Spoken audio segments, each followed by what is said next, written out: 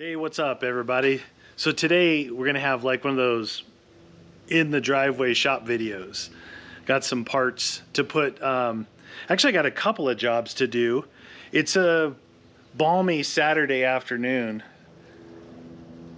Beautiful skies. Right here behind me, this is a Lexus GX. I got a project for the back of this. I got the Jeep over here, which we took out last weekend. It was awesome fun. We got the Land Cruiser 80 right here, which we're going to be working on, and we got the Land Cruiser 100 right here. So I've got 3 Land Cruisers and a Jeep. All right, I'm going to show you the stuff I have on the table. When I turn the camera away from me, the audio gets whack so bear with me. Right here is a spare battery box, and I'll show you what this is all about. Not a spare battery box, it's an actual battery box. But this is for the early 80 series. In the early 80 series, they had the battery on the passenger side. It was a different engine. On the later 80 series, like this one is a 97, the battery's on the driver's side, different engine.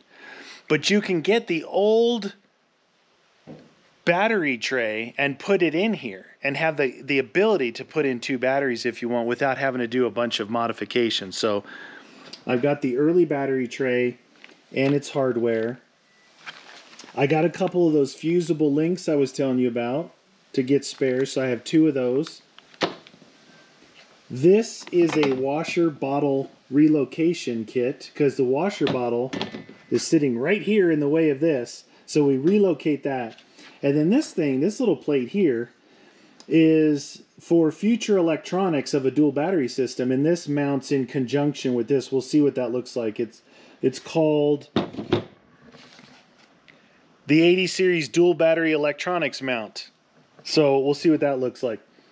Then this is the hardware for the washer bottle relocation kit. Obviously you have to extend some lines for the pump that pushes the water out.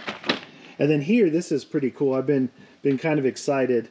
This is the shifter section, right? So you have the console that sits behind it, and whatever, I guess this is kind of a console. But this is the shifter. Here's the 4-wheel drive. You got your switch for your second gear start and your power start. And then this piece is going to sit up here. And I've already started dabbling with what I want in here. This is a temp meter, which I can actually get temperature because this car's so old it doesn't have temp. Inside here and here are USBs.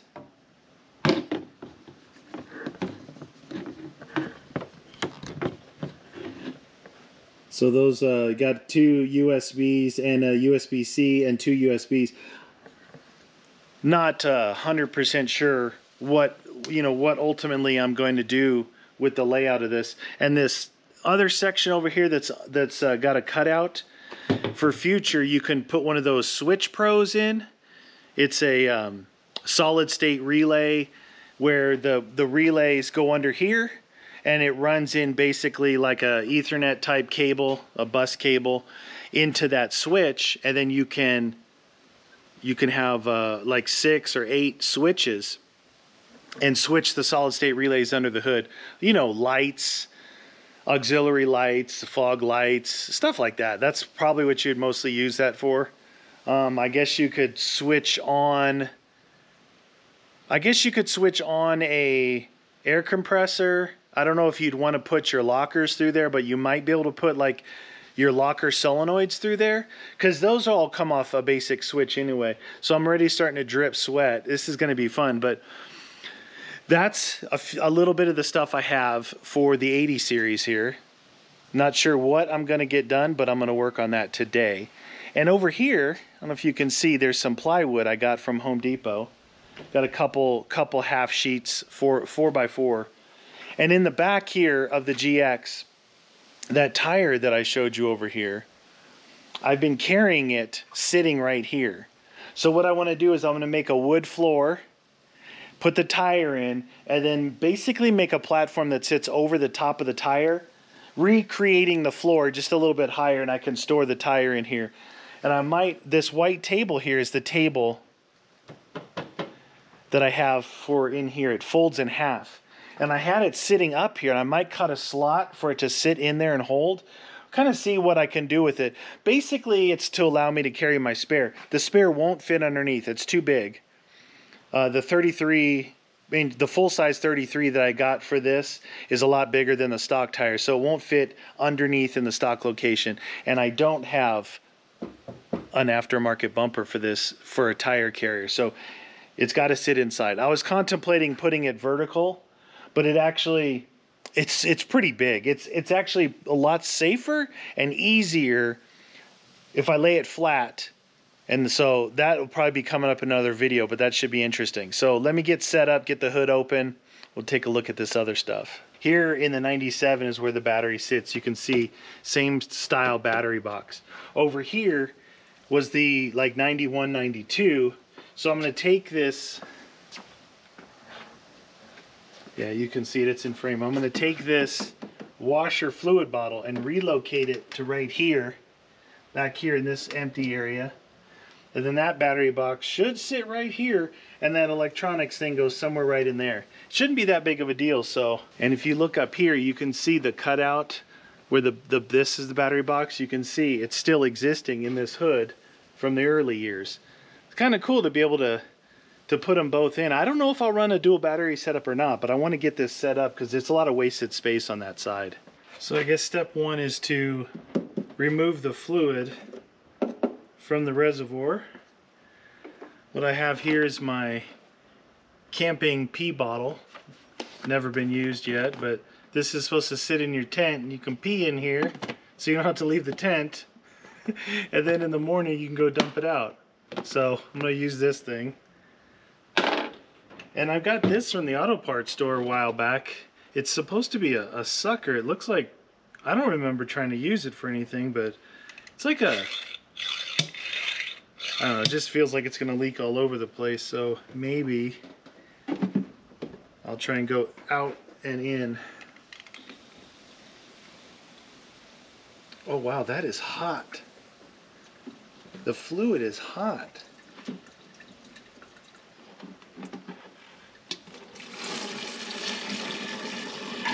It's like a turkey baster. I can't believe how hot the fluid is. The cylinder on this thing just heated up in my hand. Oh, it's actually really hot.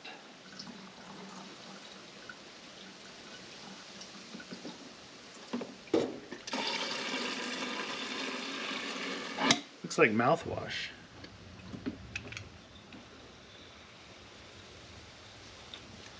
Man, everything in this engine bay just gets so dang hot.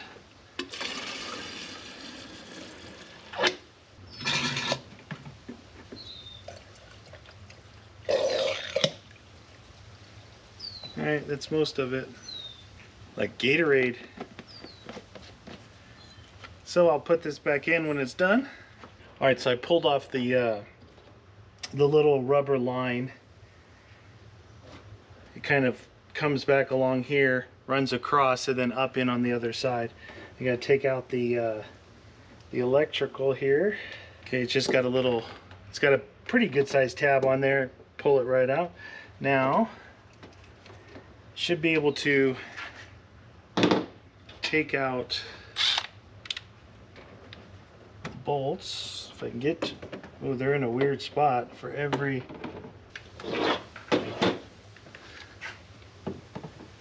Try this gun.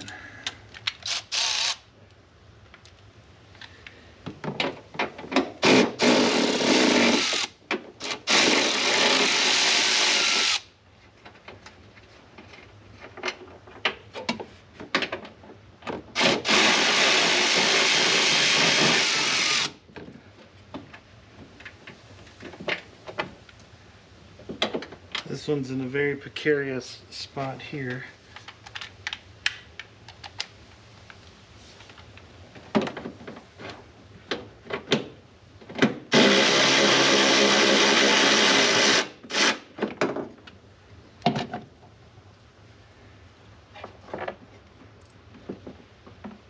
Here we go.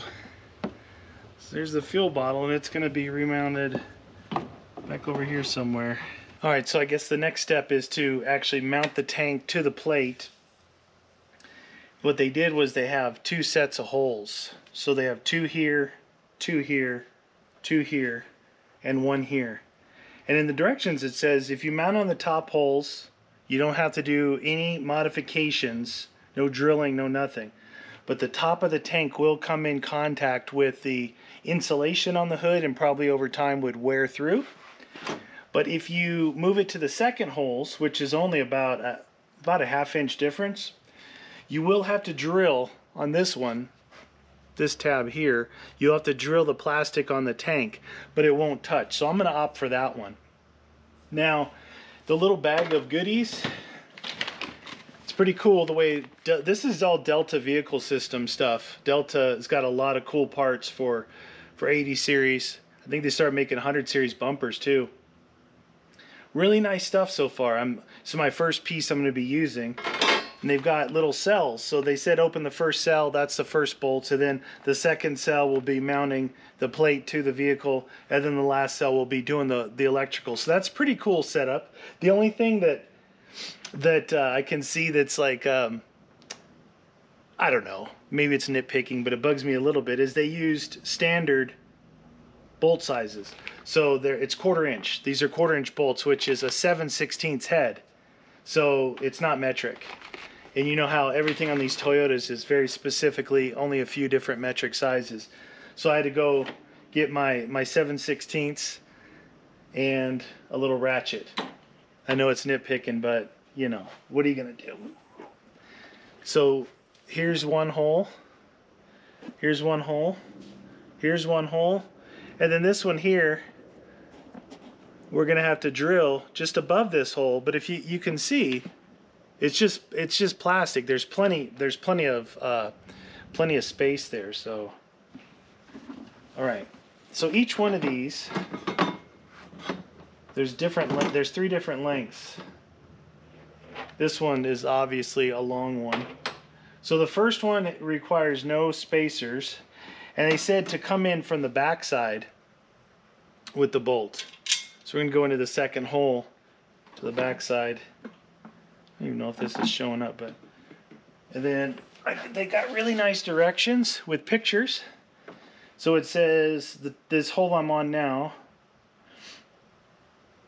top left, 3/4 inch bolt, tank, washer, nut. Okay? Tank, washer, nut. And these are nylon self-locking nuts. You can see the nylon insert in there. So I will just, until I get everything on, I will just snug these up, but I will snug them up. If you ever dealt with nylocks, they're only going to go on a few threads before they hit the nylock. So even if you want to snug them up a little bit, you're going to have to put wrenches on them. And these you definitely don't want to over tighten. It says don't over tighten them, which is obvious because they're going into plastic. Okay, so the second hole we're dealing with here is hole number 2, which should be the top one on this side over here. They actually start off in this manual saying that they're going to refer to the holes, and they show the holes. 1, 2, 3, and 4. Very good directions. You know, you always look for good directions on something like this. It really simplifies things. So hole number 2 is that one, and hole number 2 takes the 1¼ inch bolt, a nylon spacer, then the tank, then the washer, then the nut. Okay, so we go bolt. Oop. And remember they're using the second holes. So bolt through, then the nylon spacer. I'm trying not to get any of that residual on me. Like that. There we go. Then a washer and a nylock nut.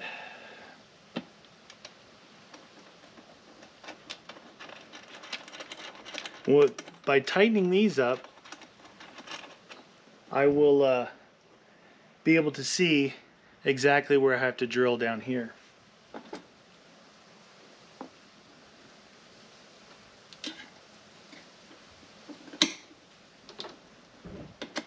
I'm not using my power tools on this just because it is plastic. I don't want to get carried away.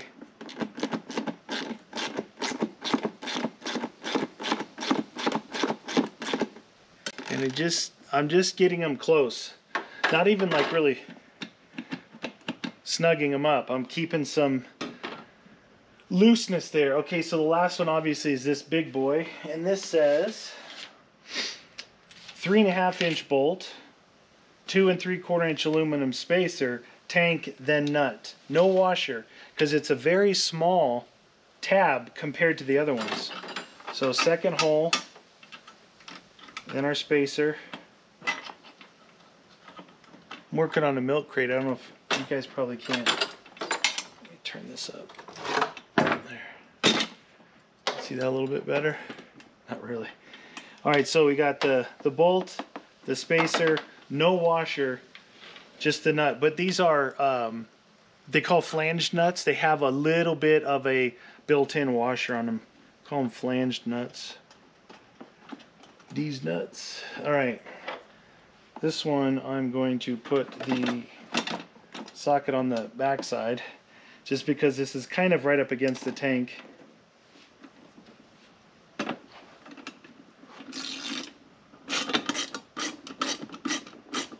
It's pretty cool. These kind of jobs are neat because you're not taking down your car. You know what I mean? I can close the hood and go drive this right now as long as I don't hit this button. So these are always the easy ones. They're a lot less stressful. Okay, so those are the 3 bolts that we have. If you can see, right here's the old hole, kind of halfway on it, and I got a drill just above it there. It must be using this as a point, otherwise they wouldn't tell me to slot it.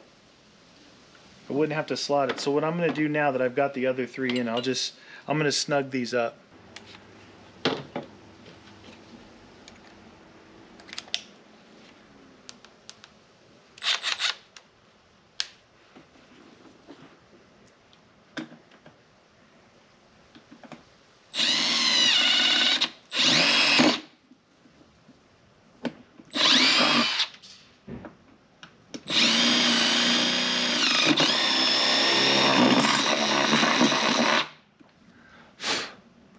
So I drilled up against this edge, and then up against this edge, and then I just ran the drill bit in between. I actually went up one size from 1/4 to 5/16. And on this side, you can see it's just above the other hole. We're looking right here.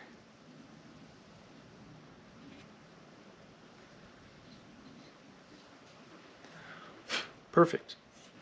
Okay, so like I said, I think later in the directions, that's going to be, because this is flat right here, that's probably going to be a mounting point up against the firewall.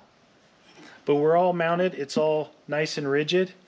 I think that's the only modification you need to do. And you don't really need to do it.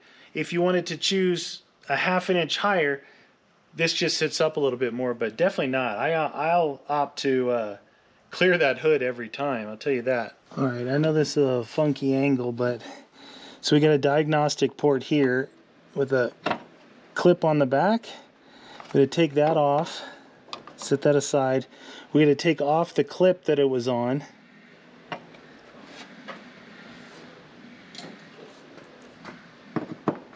$12mm.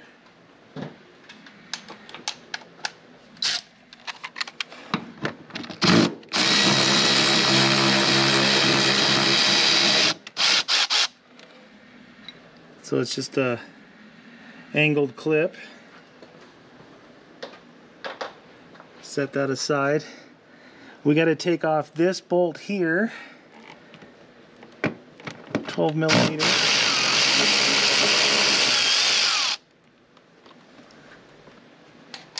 We got to take off 2 of the hinge bolts here.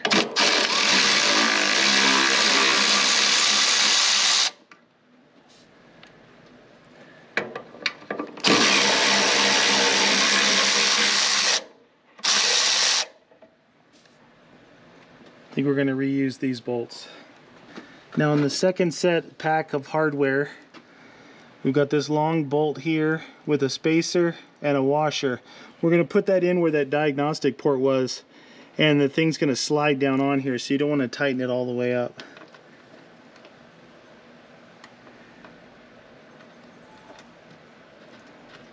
So the thread is metric, but the head is 1/2 inch on this one. We got some cloud cover temporarily, so you can actually see from this angle.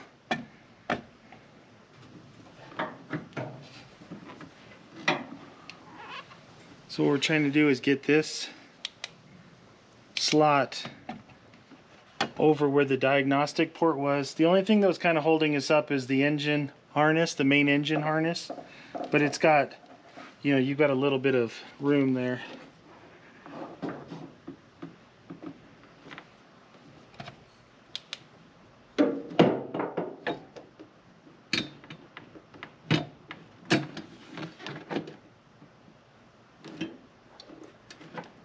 It's on it, and it's in between the spacer and the washer, so that's good.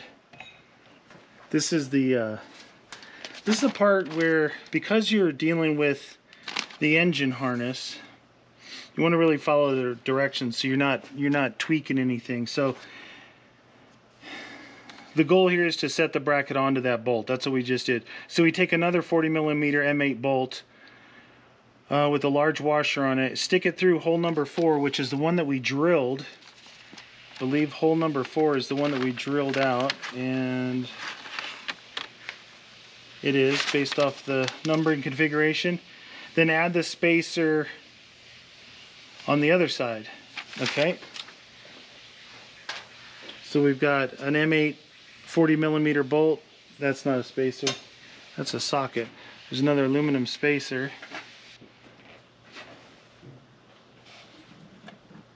Put the spacer on the back side of the bolt.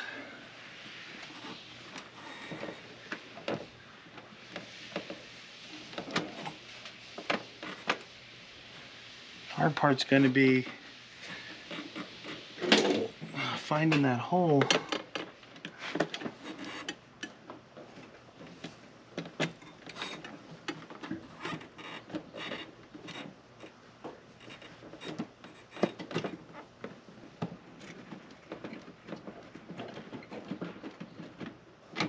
Okay, that one is in, but not tight yet.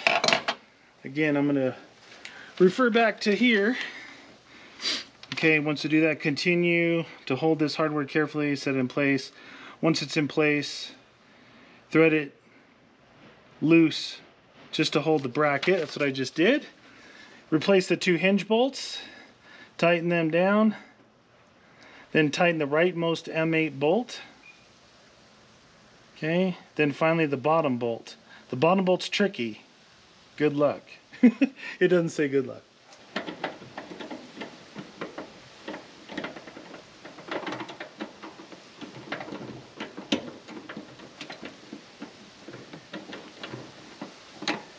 I flexed a little bit with some channel locks because my hand was in the way.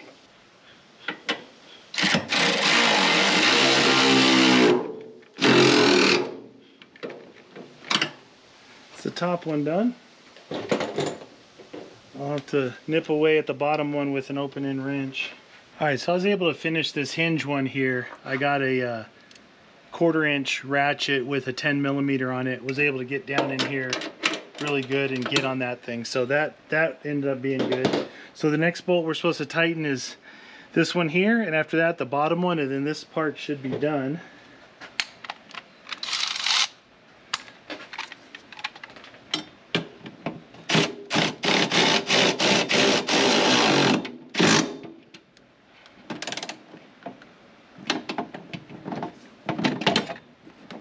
Man, that thing is solid. That thing is solid. Alright, then the bottom one, I'm going to use a 1/2 inch ratcheting box in and do this kind of blind.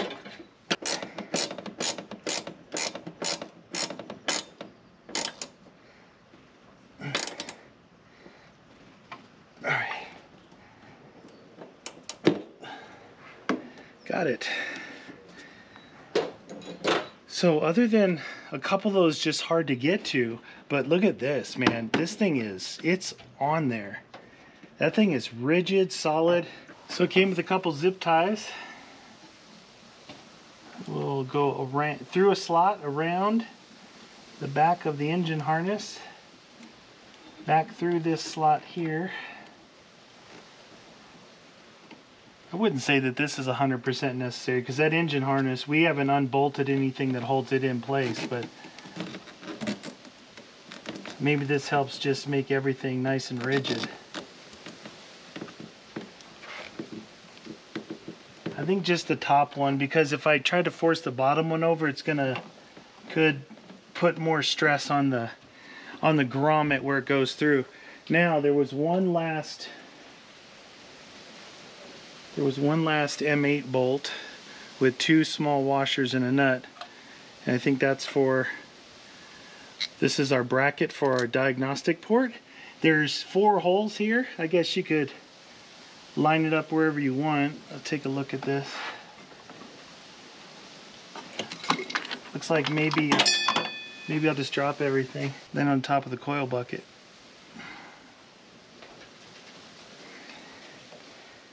Along with some dirt. All right, I'm going to put it in the second from the top on this side. You know, now I know what it is. That zip tie is to keep it away from this bolt coming through. That's what that zip tie is for, because it's really close here, and you definitely don't want your engine harness rubbing on a threaded bolt.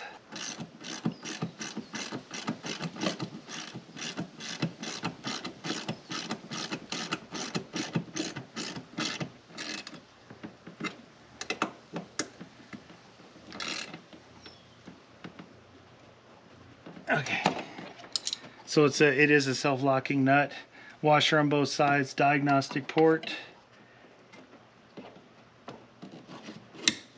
Snaps right back into place, completely accessible.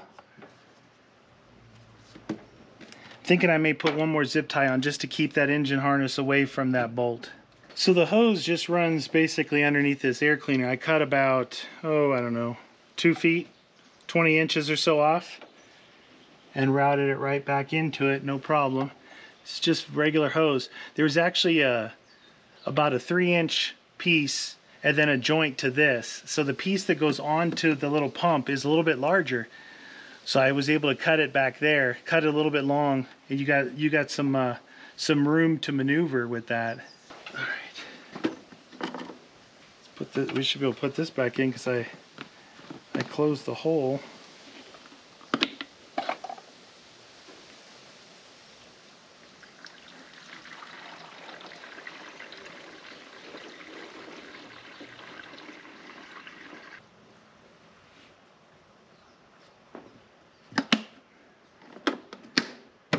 There we go. So all that's left to do is to take these 2 wires. We're going to extend it back for the plug. And it's pretty typical from what the directions say is to just cut by the plug. And then we're going to join them back up. It came with a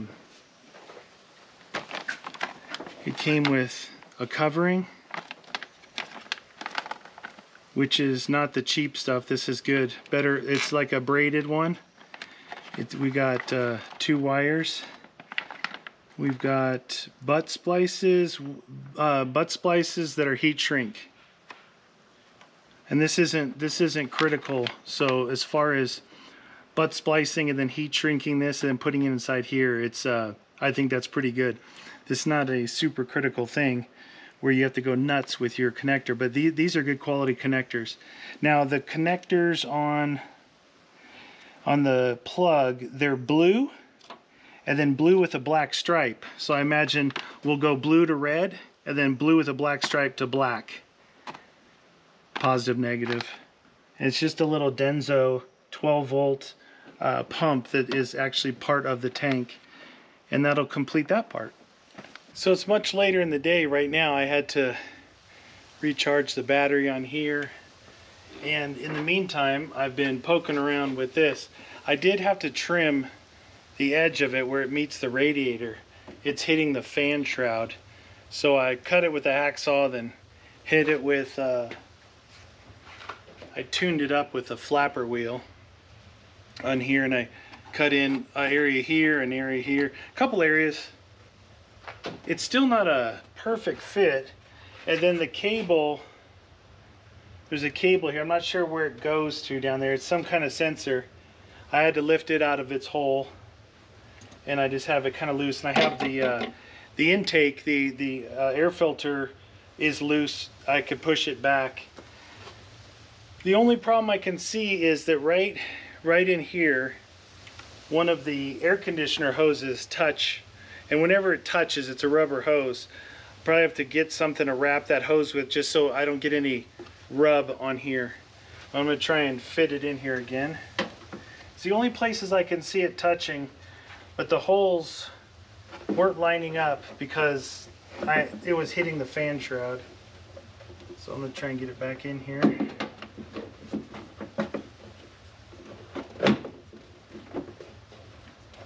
Okay, so with that wire out of the back, that is allowing me to get all the way down flush on the bottom, which was an issue. That hole lines up. It's pretty good. If I had some pinch weld, so I got some rubber here I used. It's a double side, and it's got a pretty thick piece in the middle. If I had a pinch weld piece, because I have where I cut that, if I could slide over rubber where it rub up against this fan shroud, I might try and use this along there, because it just had this foam is all it was, but it was flat. It was a flat piece. It wasn't the edge what I have going now. So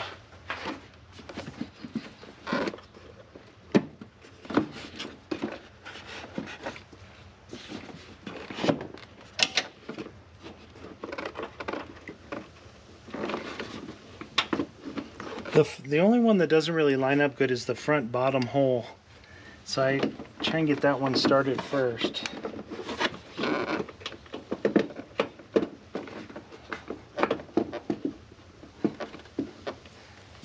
I'm just not sure why that one doesn't want to line up. Everything else lines up pretty good, but that one.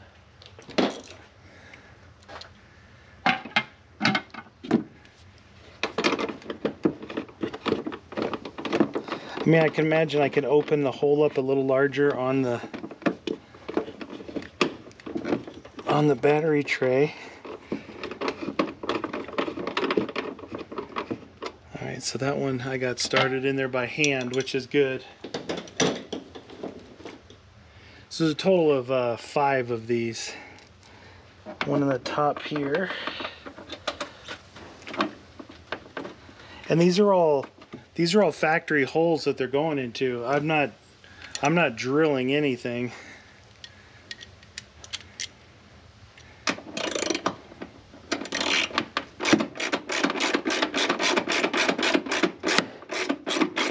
That one went in good.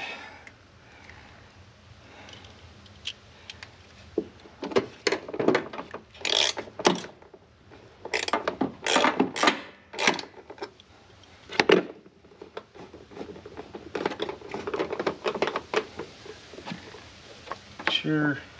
The main thing is that I'm not pinching any wires anywhere. Everything looks pretty good. Okay, the bottom center's in.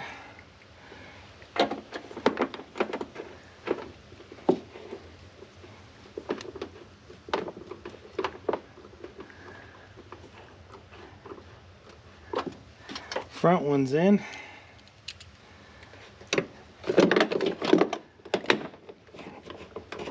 Got one more. There's 2 on the bottom, 1 in the front, and 2 in the side.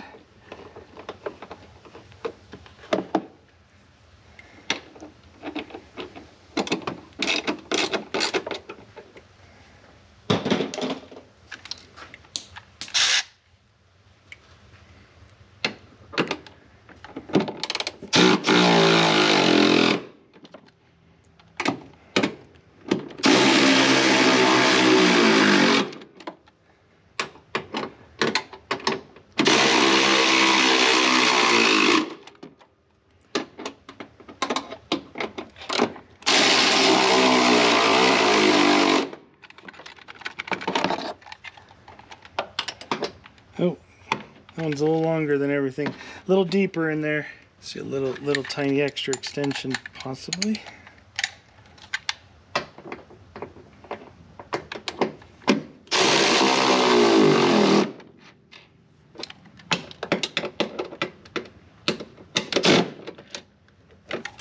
Okay, all 5 in, very solid.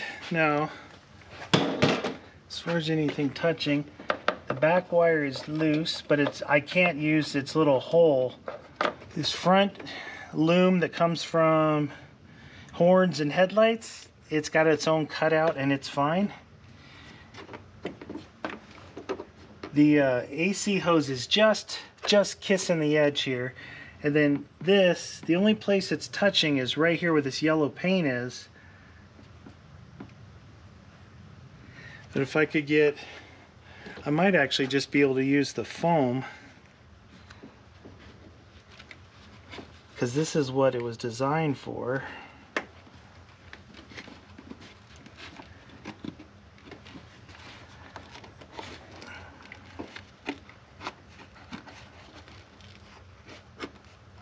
I think I might look for some of that high temp pinch weld rubber and use it, but this actually cushions any areas that would touch all the way through there. It's there's no plastic to plastic. That's the fan shroud that it would be touching. So I looked closely at the other side here, and it had been trimmed as well. Down, yeah, you're not gonna be able to see in there, but it's been trimmed. So now you can see I've got a second battery well, just like this one. And you see this big gap in front? I've got to see if on this bracket here, this goes back in. Oh, it's leaking.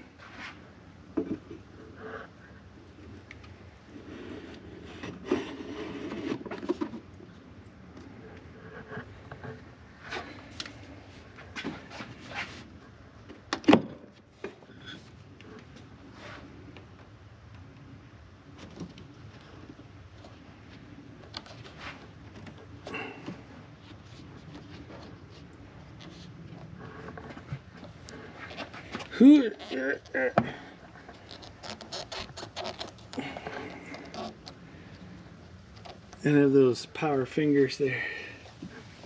Yeah, there must be a crack here or something. It's always leaking a little bit right there. So that looks pretty good. The only thing I didn't do yet was the this little accessory mount, and I believe